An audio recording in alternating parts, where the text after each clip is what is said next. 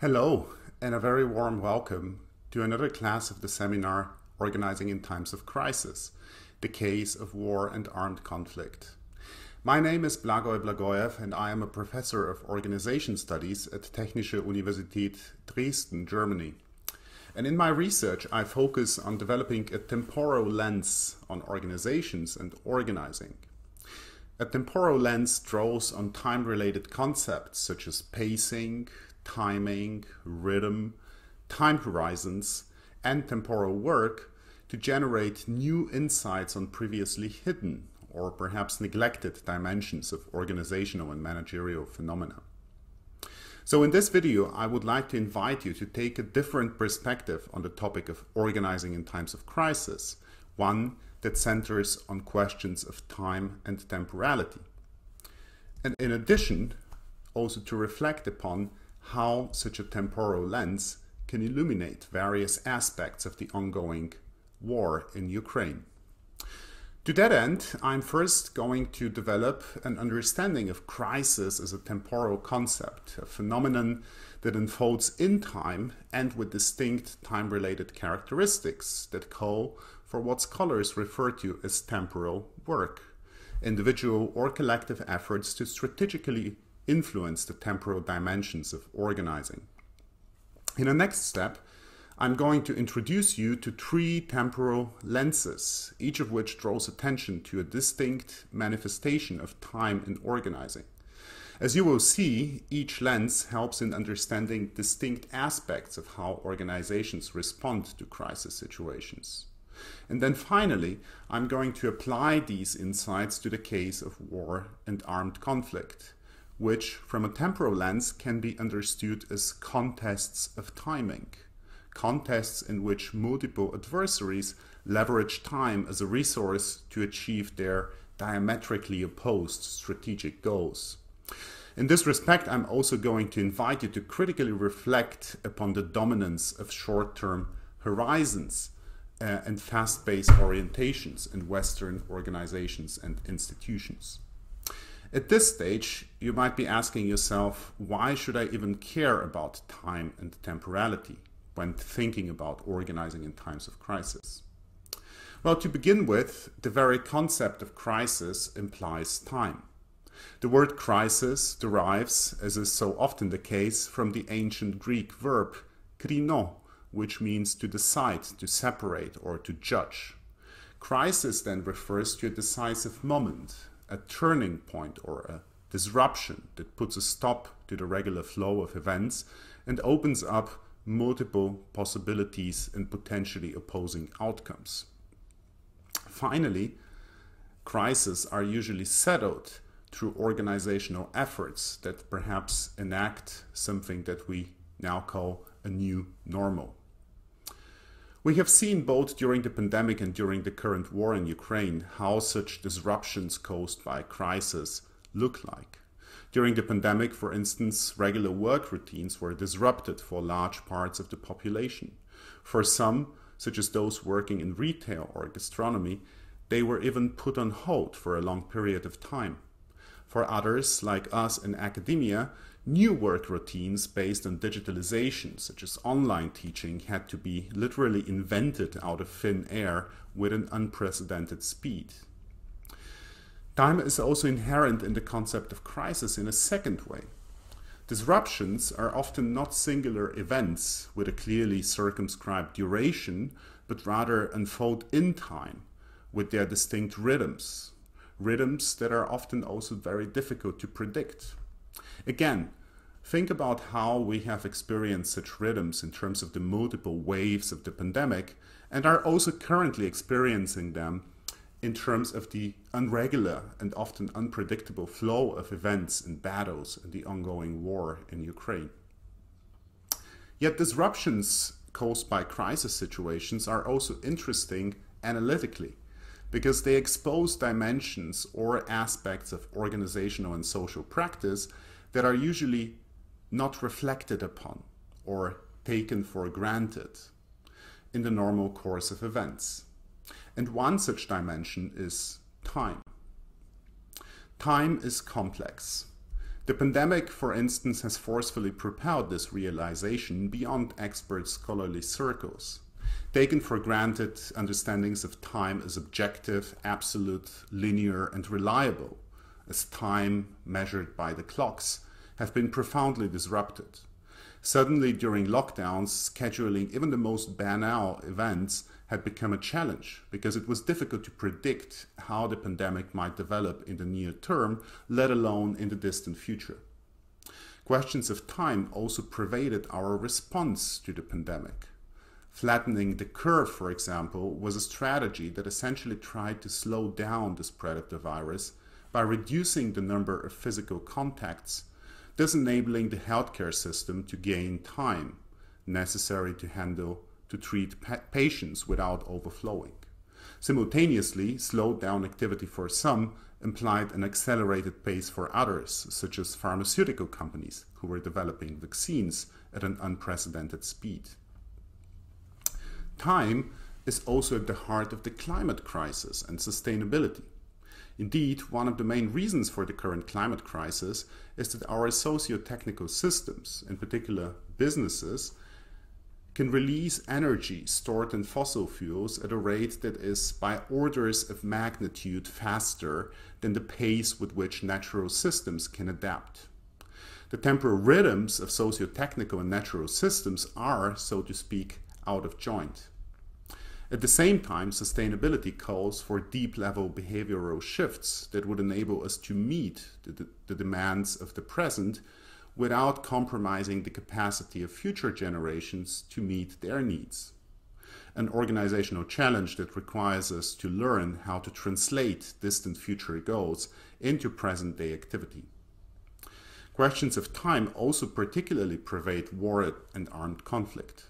We have seen how expectations for a fast-paced Russian blitzkrieg, which would go for no longer than a couple of days or weeks, were cast down by the Ukrainian resistance, resulting in a crisis marked by an unclear temporal horizon. It is difficult to predict whether we are dealing with a relatively short-term disruption or perhaps a more protracted military conflict that could go on for years or even decades. All these examples suggest that time is much more complex than we commonly assume. It is not simply a neutral background continuum in which organizing and management simply happen and can be located at different points in time. Rather, it is a fundamental dimension that is also actively made and remade and also influenced through organizational and social practices. Wars and armed conflicts are particularly interesting in this regard because they also expose the political nature of time. The fact that time is imbued with values and is oftentimes used and abused instrumentally by actors who seek to achieve political goals. For example, after the French Revolution, there were attempts to establish a new calendar in France, the so-called Jacobin or Republican calendar, which deviated significantly from our Gregorian calendar. The beginning of a new historical era, it seems, had to be marked also by a shift in how time was measured and tracked. The Republican calendar did not eventually take hold in France, but in other situations, such politically motivated interventions in time, were more successful. For example, after the Russian annexation of Crimea in 2014, the newly installed pro-Russian government, as one of its first acts, moved time 2 hours forward in order to synchronize with the Russian time zone, an event that was accompanied by large-scale public celebrations. Wars and armed conflicts are also often framed in terms of clashing temporalities. For example, in 2014, former US Secretary of State John Kerry declared, "You just don't, in the 21st century, behave in a 19th century fashion by invading another country on completely trumped-up pretext." And similar descriptions were also expressed in relation to the ongoing war in Ukraine. These examples show that time is deeply intertwined with questions of power and politics, and thus is also often strategically influenced by actors who seek to achieve certain goals. Such attempts at influencing time and temporality are captured analytically by the notion of temporal work. Temporal work refers to individual, collective, or organizational efforts to influence, sustain, or redirect the temporal assumptions or patterns that shape strategic and organizational action. The notion of temporal work underlines that organizations can actively and strategically build, create, make, and leverage time to various ends. They can influence how time is reckoned and valued. They can engage in attempts to redirect the flow of time and its rhythms, not least through military interventions. But they can also attempt to sustain certain temporal patterns and assumptions, especially when facing crisis situations marked by uncertainty and disruption. So temporal work underlines that organizations can actively influence time. But what are the specific dimensions of time or targets of temporal work?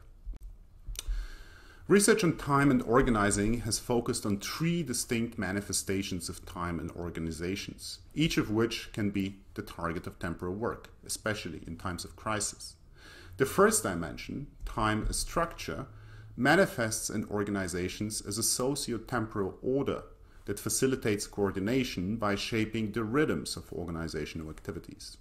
As a structure, time manifests in the particular temporal patterns of organizational activities, for instance in terms of sequence or duration. It also manifests in the temporal orientations towards past, present, and future that are enacted by such activities.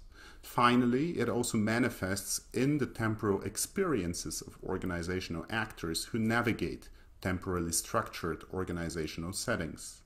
The key question here is, how do organizations create, maintain, and occasionally change their socio-temporal order? The second dimension, time as process, foregrounds the interplay of past, present, and future in organizing. Of particular interest here is how organizational actors confront various and changing challenges in the present, which may make them reimagine the future, rethink the past, and therefore also reconsider the focus of their present-day activity. The key question here, therefore, is how do actors enact a sense of continuity among their past, present, and projected future activities as they move through and in time? And then finally, time also manifests as a resource that organizations can leverage to achieve strategic ends. As a resource, time manifests in attempts to leverage the timing of activities, for example, to seize the right moment for a new product launch.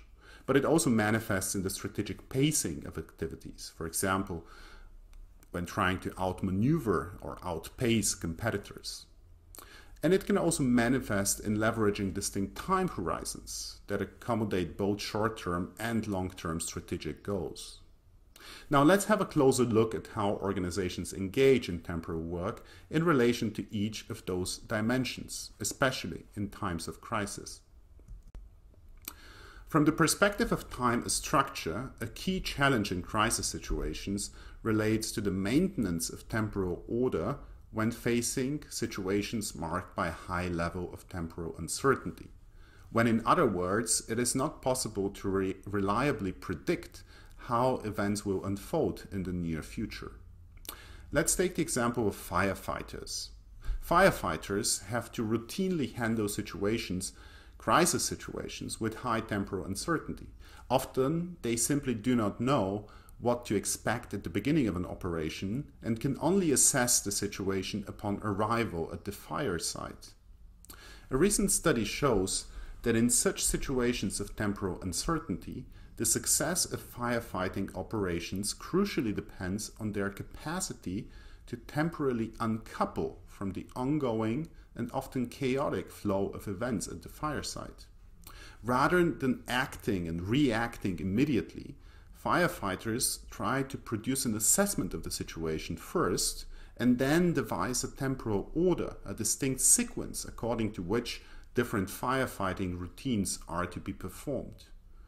In other words, temporarily uncoupling or detaching from the flow of events enables firefighters to gain temporal autonomy, to be able to select their own courses of action instead of having it imposed onto them by the situation. In so doing, firefighters were literally able to get ahead of time and maintain a temporal order despite the unfavorable conditions.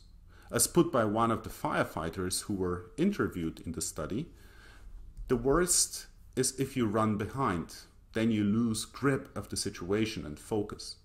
All our efforts are geared towards getting ahead of time. We need to be in control and know what happens next. The notion of temporal uncoupling thus underlines how important it is to switch from a passive reactive mode to a more agentic, autonomous mode of action when organizing in times of crisis. There are, however, crisis situations which are so disruptive that maintaining any sort of continuous temporal order based on routines is not that easy. Take the example of natural disasters such as Hurricane Katrina, which hit the city of New Orleans in the United States in 2005 and caused catastrophic damage, disrupting the provision of basic services such as housing, medical services, education, and even the criminal justice system for years. From the perspective of time as process, the key challenge in such disruptive circumstances is how to restore a sense of continuity when regular organizational activities and routines are so radically disrupted. Continuity is relatively straightforward when we are facing regular situations that are not marked by disruption. In the regular case, we can simply extrapolate from past and present experience into the future and enact continuity based on repetitive action patterns and routines with only small adjustments. This, however, is not possible in the case of severe disruptions that simply cancel out any possibility to continue doing things as you have been doing them in the past, simply because the material infrastructure has been so severely damaged that buildings are destroyed or flooded. Research shows that in such situations, actors can engage in a form of temporal work called continuity patterning, basically trying to invent new patterns of action that can support the enactment of specific services, such as mental health care, in the new and transformed situation. Continuity patterning is a process that entails several steps. First, actors can take actions through provisional adjusting, for example, by trying to continue their work but in new settings. In the Katrina case, psychotherapists, for example, started seeing clients in undamaged coffee shops and schools, and hotels turned into new homeless shelters. Second, over time, actors began connecting such provisional actions or improvisations into new paths, which were often novel and creative. Initial provisional actions, such as offering mental health care in schools, over time coalesced into successful new routines that did not exist prior to the disaster. Finally, the process of continuity patterning resulted in shifts in the overall pattern of mental health care that had emerged from ongoing experimentation and improvisation and were not mandated externally. This example shows that crisis can also be an opportunity for change and can even end up creating new patterns of action or transforming existing organizational trajectories. However, both the firefighters and the Katrina examples focus on crisis situations with a relatively compact temporal scale. They unfold over several hours or perhaps days and months. There are, however, crises that we are currently facing, such as the climate crisis, that have a much larger temporal scale, partially going beyond the lifetime of single individuals. Such crises are often more difficult to tackle because they are perceived as more psychologically distant and thus not that urgent, even though they are actually urgent in reality. This, of course, poses the question: how can we deal with such crisis situations of large temporal scale? Now, research shows that in relation to such crises, Time horizons play a crucial role as a temporal resource. To be able to handle crises with a large temporal scale, organizations need to embrace a longer-term horizon that can reshape how decisions are being made in the present, while at the same time maintaining a certain degree of continuity in their present-day activities. This, however, often creates an intertemporal tension between, especially in some environments, in particular market environments, which have a very strong normative preference for short-term benefits and quick financial gain. Investments in sustainable technologies that could help reduce carbon emissions are thus oftentimes turned down due to their long payback periods. And other investments with shorter-term profitability are given priority. So what can organizations do to extend their time horizons and engage in more long-term strategizing? Several things.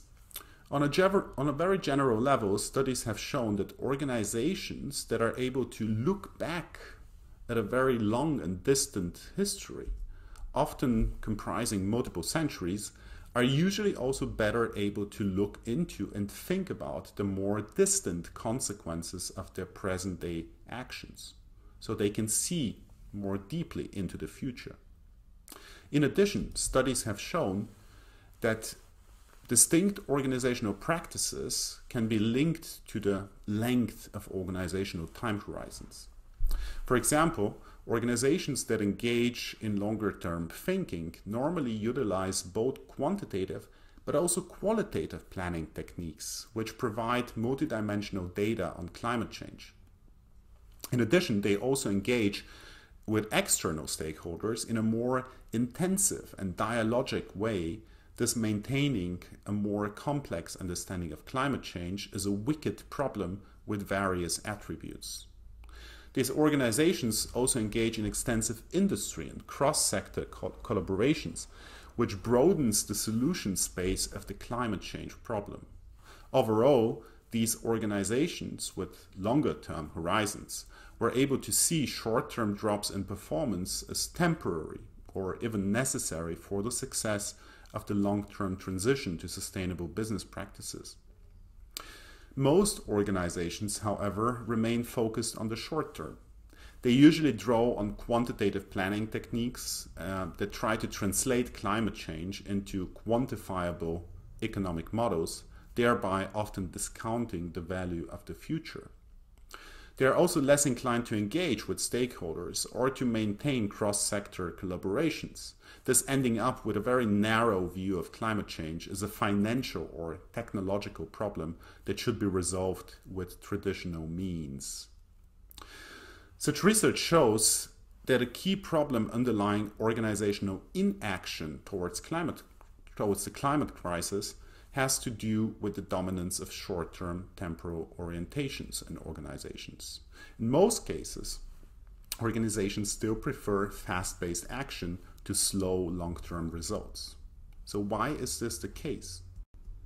This preference for short-term gains and fast results is deeply embedded in many economic institutions and models which are widely applied in business practice, including the discounted cash flow method, but also in quarterly financial reporting cycles and budget cycles, which usually take 1 year. Even the 4-year election cycles in many democratic countries favors a short-term orientations, as politicians are more likely to favor projects and initiatives that are likely to guarantee re-election within that time frame. Economic models normally devalue the future cash flow because the latter are seen as riskier and more uncertain. Depending on the discount rate that is applied, the value of outcomes that are a couple of decades into the future can even approximate zero. Such examples show that assumptions about time are deeply intertwined with values.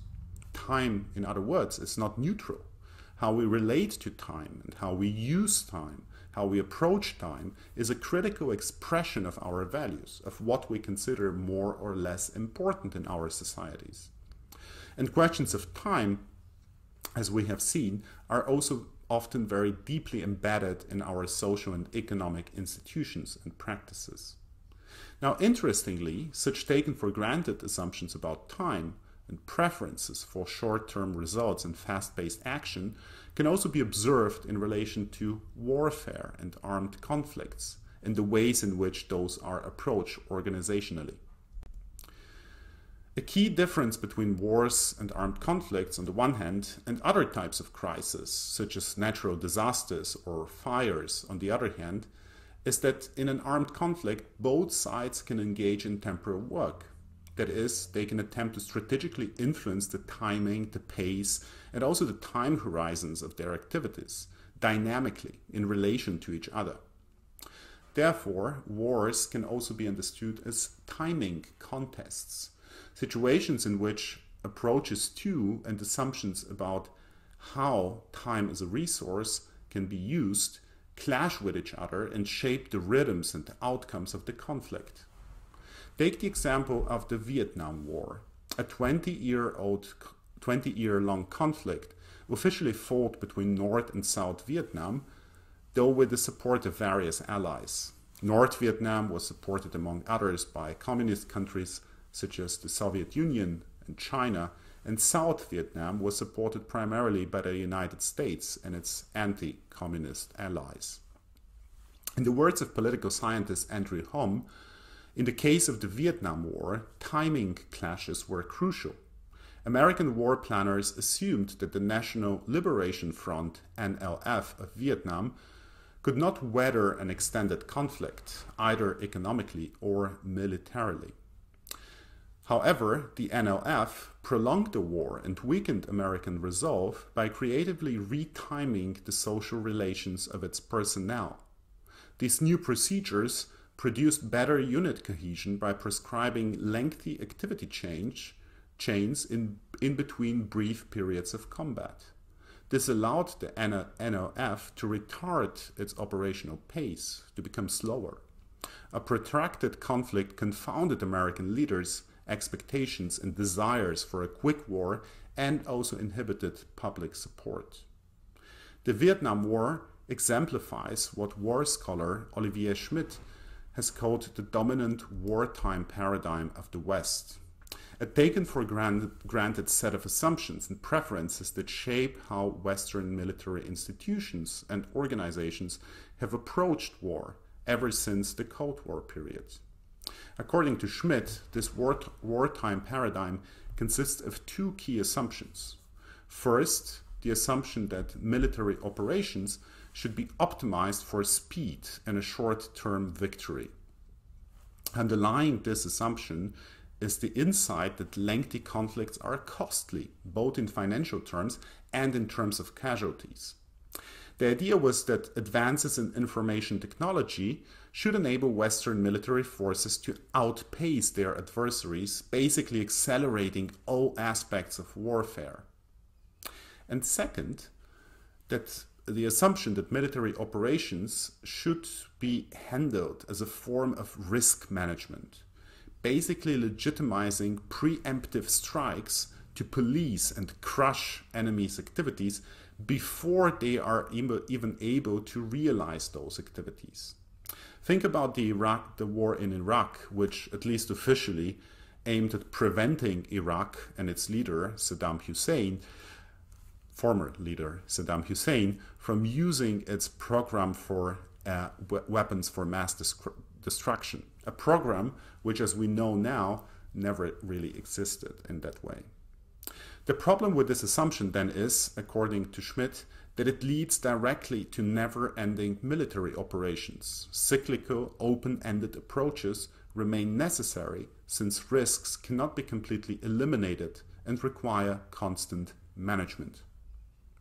The concept of wartime paradigm shows that timing as a form of temporal work is performed in wars and armed conflicts does not happen in vacuum. Rather, it is shaped by larger narratives and imaginaries that often build on problematic assumptions about time, such as the assumption that preemptive war can be fought at a high pace and with a short-term victorious outcome. Such assumptions, however, according to Schmidt, increasingly clash with the existing realities of war, which is no longer fought only on the battleground, but also in the digital space, for example in the form of information warfare. Indeed, we are also currently experiencing such a clash of different timing regimes in the case of the Ukraine war. As widely agreed by commentators, Putin's original plan for a fast-paced short-term blitzkrieg, or a military operation as he calls it, failed, and we are now facing a more protracted conflict with an unclear outcome. So what are some of the conclusions that we can draw from this temporal take or temporal lens on organizing in times of crisis?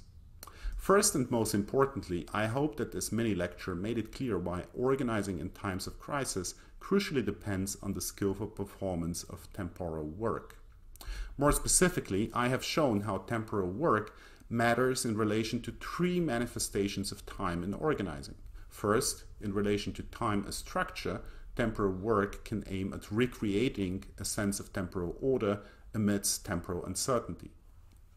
Second, in relation to time as process, temporal work matters in terms of enacting a sense of continuity amidst disruption. And then finally, in relation to time as resource, temporal work matters as a means of leveraging multiple time horizons and regimes of timing and pacing strategic action. Applying these insights to the case of war and armed conflict, I suggested that the latter can be understood as a special form of crisis, one in which multiple parties engage in timing contests while acting within their own wartime paradigms that shape preferences and assumptions about time. In particular, the dominant Western paradigm of short-term victory and fast-paced military operations might be increasingly becoming problematic, not least because it's clashing with various new developments that favor a more slow-paced and protracted forms of warfare. Within this new situation, faster, we have seen, might not always be better. As a post-lecture assignment, I would like to invite you to apply your newly gained knowledge about the temporal lens to the case of Ukraine. The assignment reads as follows. How could we explain the failure of Putin's blitzkrieg in Ukraine from the perspective of war as a timing contest? In your response, think especially about what you have learned about temporal uncoupling, continuity patterning, and time horizons, and how these concepts could help you to understand how Ukraine was able to slow down the pace of the war. And importantly, as always, try to support your argument with specific examples. So that was all for this mini lecture. Thank you very much for your attention. And of course, in case of any questions, please do not hesitate to contact me via email or any other means. Thank you.